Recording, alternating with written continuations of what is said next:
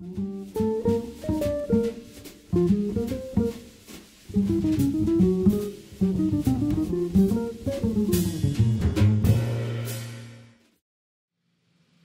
again. This is Harvie S., and I'm here at Kolstein, New York City, NYC. And this is Harvie's Corner, and it's a special place in the Kolstein shop. And this is a new podcast called Bass in the Corner, where I highlight and interview what I call the lifeblood of the New York music scene. Bass players that play all kinds of different styles, and sometimes you don't notice them if you're not a bass player, but you realize these are people that don't go thump, thump, thump. They're great musicians, and they've done amazing things, and I'm here to show you that. So our guest tonight is the wonderful bass player, Ken Filiano. Thank you, man. How you doing, Ken? I'm doing good, man. Oh, cool. I'm doing good. So I'm just going to throw down right now. You're going to throw down right now. I used to drive from Syracuse, New York, to New York City and/or Boston when you and Sheila were doing the duo. Oh, wow. Because I was playing. I had just turned from trumpet to bass, and you was playing. I said, "Yeah, that's the way a bass should sound, like a melody." So I say that. I'm not being paid, by the way. No, $5. No, but I mean, I'm just saying this because you're bringing out this whole thing of all these bass players that you're interviewing that have this wide, broad thing, and I said, you're in that seed pool that spread the seed, Thank you. So I just wanted to give that off the top of the head. Wow, I really appreciate that. Yeah. Wow. Okay, so I'm going to ask you a question. Yeah, shoot. I made a joke earlier. I said to somebody, I'm going to ask you a question. Can you give me $5? Yeah. But no, I'm not going to ask you for any money. Yeah. I already did that. So what are you doing now? Give me some of the most recent things you've been doing, because you're always working, and what are you up to? Well, I'm actually in the middle of mixing and editing and contouring a solo project. Oh. It'll be the second one. The first one was out in 2002, so it's about time, 20 years later. So I'm doing that. And that's, I don't even know who I am sometimes on When this you say solo, you mean just only bass alone? Only bass and my accoutrement, my foot pedal stuff. Oh, okay. So some of the recording, I went in, did a 2-day session. The first day, I did half of it with only acoustic, just acoustic stuff. Some stuff I wrote, some free improvised stuff, and the rest of the day and a half is with the various pedals, and I just limited them to a certain thing. And now I'm kind of going through that and editing and seeing what pieces of the puzzle go in. So I'm halfway through it now. So that's the project that's on there. Oh, well, that's a good thing you're doing, and wow. I don't even know what to say. That sounds so much fun. It is.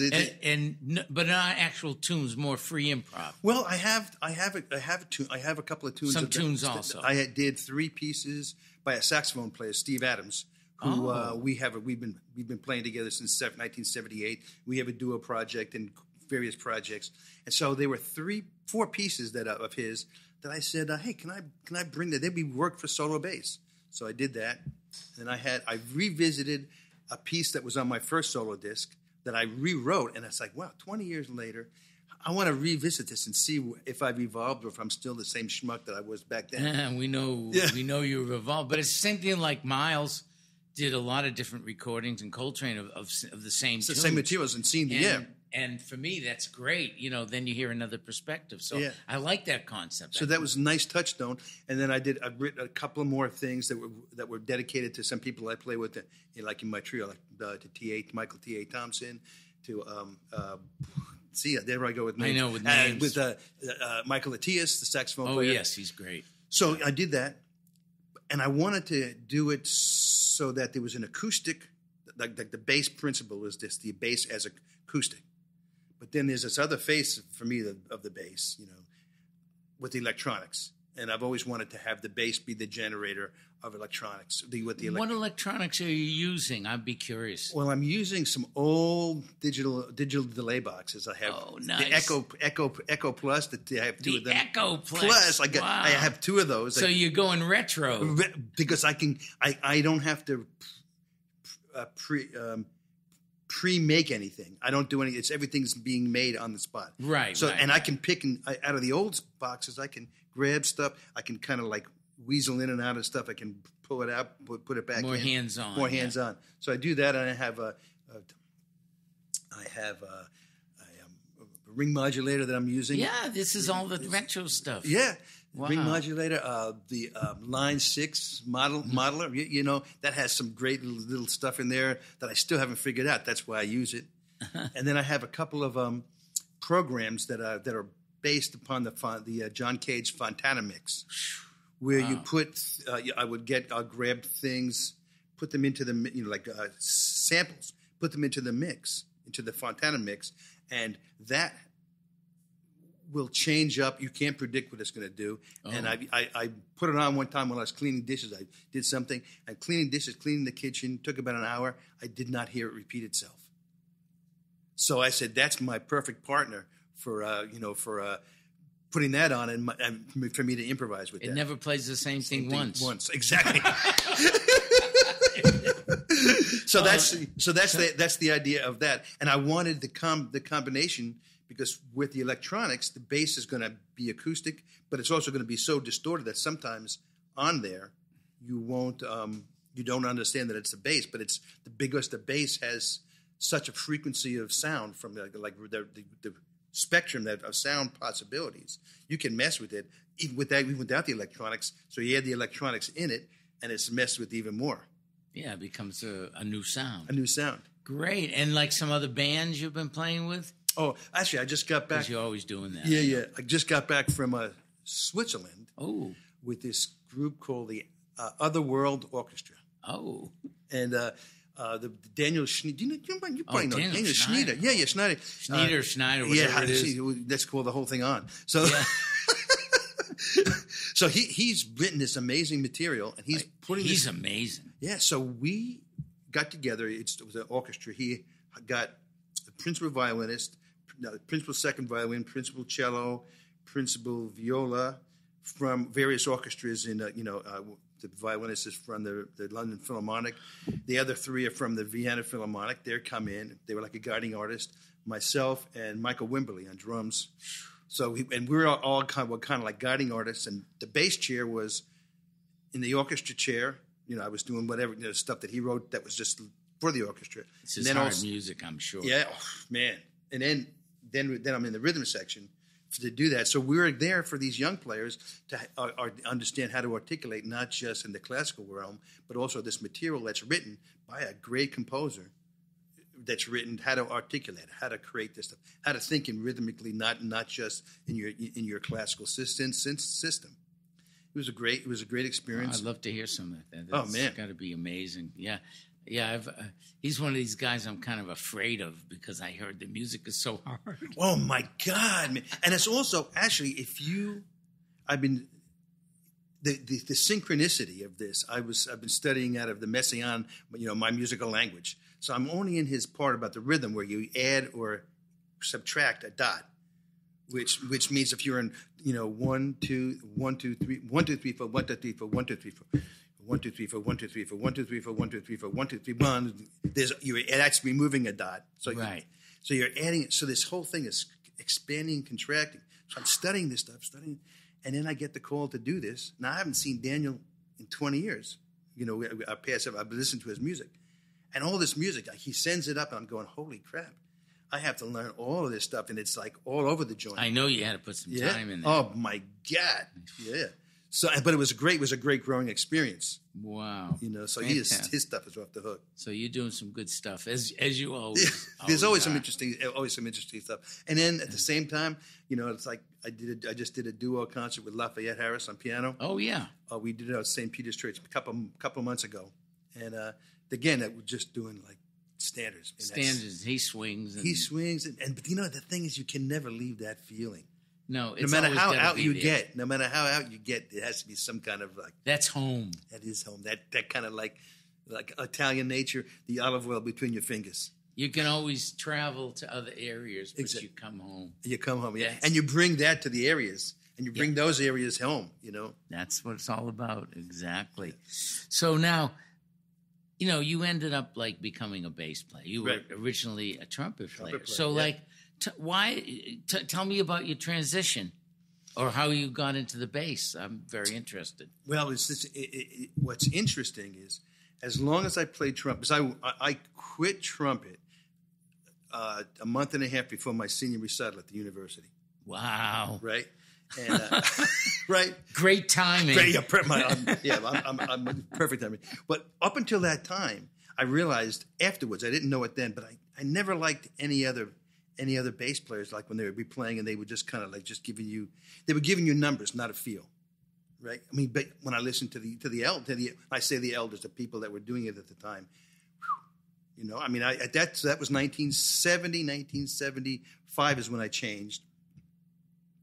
So I used to go and like I would take a bus from Syracuse to New York to hear the Thad Jones Melloist Big Band, to hear Richard Davis playing, to hear George Mraz play. I said, that's bass playing.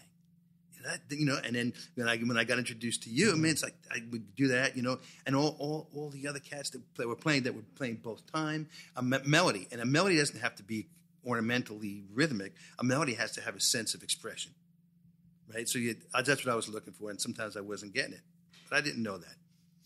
But at the same time, I hit an emotional wall that I didn't know with the trumpet, where I knew that if I continued on this path, that wall would be stronger than me, and I would not be in music. Right? Yeah, it wasn't. It wasn't meant for you. But I didn't know what was meant for me. Right. So I had to get an operation on my jaw for wisdom teeth.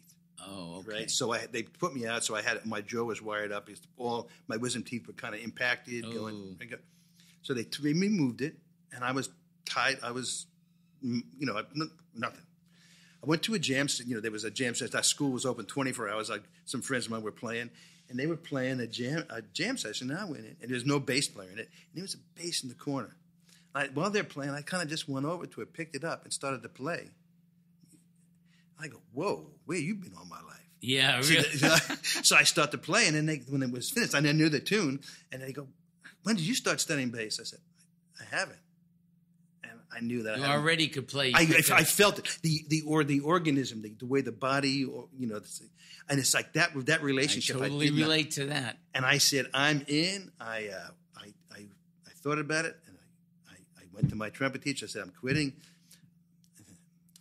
These days, I can't repeat what he said to me. Oh, I'm sure he was rather unhappy. Well, he said, I always knew you were a string player, and it had to do with gender. And because he would always tell me, he would always say, you have to play loud. He said, you played too delicately when I was playing trumpet, right? So, and I went to the dean and told him I was leaving, blah, blah, blah. And they all thought I was lazy. And, and I go, I don't care. I got to do this. No, it was a calling. It was a calling, right? And so I dropped out of school so that there was a guy in town who I wanted to study with, but he wouldn't take me for a year because he said, you're too old. He had his own emotional problems. He was a junkie, but a great bass player, a great artist. But he was wrestling with that, so he didn't want to deal with me. But I kept going back to him because he knew Scott LaFaro. He played in the orchestra. He studied with Shmakovsky down in Miami when Shmakovsky was there, the Russian bassist. So he had all this stuff, and I knew that this cat I had to study with him. So you forced him to teach you. Oh, yeah. And then we became like close friends until he passed. Oh, that's great. So that's a great story. It makes sense. Yeah. And that's life. Sometimes you don't, like I don't say you choose anything. It usually chooses you. Yeah. Oh, yeah. And then you can choose whether to accept or reject. Because I was always fascinated with the bass, even though I was a piano player. And when I was very young, there used to be, I lived in this neighborhood, and I was very young in Winthrop, Mass. And there was a guy lived down the street. His name was Roger. I don't even know who he is. And he had a bass. and he would do these gigs, and I'd see him leaving his house with the bass, and I was just always like, wow. And then I had to take dance classes. They made me do that, and sometimes they had a piano and him playing. I just couldn't stop looking at him, but I didn't play bass till later. But I'm just saying, it's there. It's inside of you. Yeah. Now, do you have some recordings? Well, I have. What I did was I brought. Because I know you're on a lot of recordings and a book. A book, man. We should talk about this at some point, but we may not have time. But that book is a deep is a deep book that changed me through COVID. But I don't know. I wasn't sure. Kind of what I did was I brought some old stuff. Well, just pick two CDs. Yeah. Well, no, because there were some here. Like, in other words, there's something with Connie, right? And with Connie Andrea, Connie Crothers, wow. and Andrea, because my affinity for being with vocalists, right? And this one is put it up so that the camera. Just aim it at that camera. So with vocals, so some of this stuff is old material, but this one with names and Bonnie Barnett. This is called Trio for Three. Right, because I was using some of my boxes. That this was like the seminal part of when I was going to start using boxes. All those boxes. Yeah, starting to have them as another voice. And then this is with a piece with Connie Crothers, a trio with Connie Crothers and Andrea Walber. And this is Andrea doing only free stuff. Wow, I've never heard her do much of that because she's such a great singer. She's the songbook, exactly. But she also has a sensitivity for the free thing. So I brought this because of this gentleman, I've got sensitized to how bass and voice work. Not you and Sheila. Yeah, so that's been a beautiful thing. So that's another singer thing, So I've just brought those, just saying that, and then. You could do one more, and then we. Yeah, this is a quartet called Clown Car with Michael T.A. Thompson and on drums. Now that's probably your stuff, That's like that. All my compositions. I do. I love the cover. Digital Clean Feet, and Michael Atias is on this, and Tony Malaby and myself. And my boxes. Yeah, Malaby's another one. Yeah, there you go. Love that guy. Yeah. Oh man, so great. Yeah, you're doing amazing stuff. Just trying to keep. And people will now maybe, we'll have links and everything up there, so people can see check the out podcast, and they can click on. We'll get you links, and more people will get to know what you're doing. Yeah, that'd be cool. And this guy, which we're probably running out of time, but this. The thinking body, When this is over, we'll talk about it. Yeah, we should talk about it. I've become kind of like focused on how the body, especially on the bass, can make a sound. Okay, we shall talk. So anyway, thank you, man. Real pleasure, and keep making great music. Oh, thank you, man. Thank you, and likewise. And we will get together to play. We got to do the hang. We will do the hang. We will do it. You got to come right here, and we'll do it. Okay, cool. Okay. All right. Well, thank you, everybody. Thank you, man. Thank you.